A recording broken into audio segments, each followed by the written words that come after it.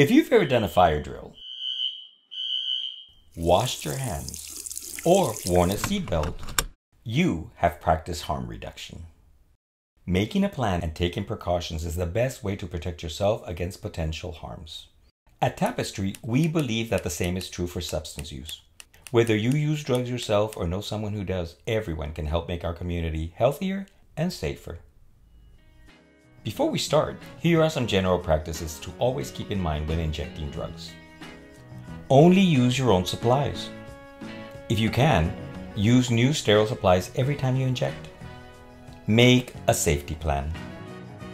Syringes. Everyone needs a little something different when it comes to syringes, and Tapestry will help you find the one for you. Using a new needle can prevent infection, abscesses, vein damage, and a whole bunch of other unpleasant things. Here are some quick tips for safer injection. If you can, only use needles once and try not to share them. Inject the needle with the bevel facing up. Dispose of used needles in a sharp spin and bring them into Tapestry for needle exchange. As much as we love talking about needles, syringes aren't the only star of the show. There are a lot of other supplies to know about for safer drug use. Cookers. This is where you prep drugs for injection. When you dissolve drugs, use sterile water or saline solution if possible. Non-sterile water can be a major source of bacteria.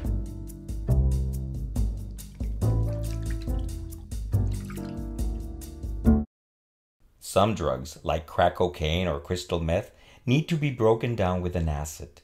Tapestry can provide you with vitamin C for this, which is safer than lemon juice or vinegar. Don't be fooled by an empty cooker. Viruses like hepatitis C can live in there for up to 72 hours, so only use them once if possible. Cottons. Once your drugs are ready to go, draw them into the syringe through a fresh cotton. Having sterile cottons is another great way to avoid infection. Reusing cottons is dangerous. Since cottons are moist, they're a breeding ground for bacteria. And while we're talking about bacteria, try to clean the injection site with an alcohol wipe before using to prevent infection. Tourniquet. Tourniquets make it easier for you to find your veins. Like we said before, proper injection practices can prevent serious vein and tissue damage. Shoelaces, ropes, and other objects may seem like okay substitutes, but they can cut off your circulation. Always take off your tourniquet right before injecting. All of these supplies, and many more, are available to you at Tapestry. Having a safety plan every time you use is just as important as having new sterile works. Drug use can be a health risk, just like smoking cigarettes or drinking alcohol. At Tapestry, we believe that keeping it real can save lives. So here comes the heavy stuff. Overdosing can be a scary but preventable risk of using opioids.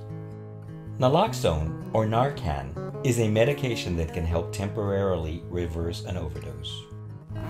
Always carry Narcan with you, especially if you use opioids or know people who do. In fact, Tapestry gives out Narcan and does regular Narcan trainings, which you should definitely check out, regardless of whether or not you use. You wouldn't want to be in a burning building without a way out, so why not be prepared to help in the case of an overdose?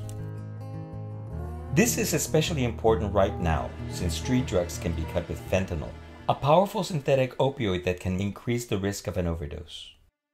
Fortunately, fentanyl test strips can detect the presence of fentanyl and many of its analogs. This knowledge is powerful.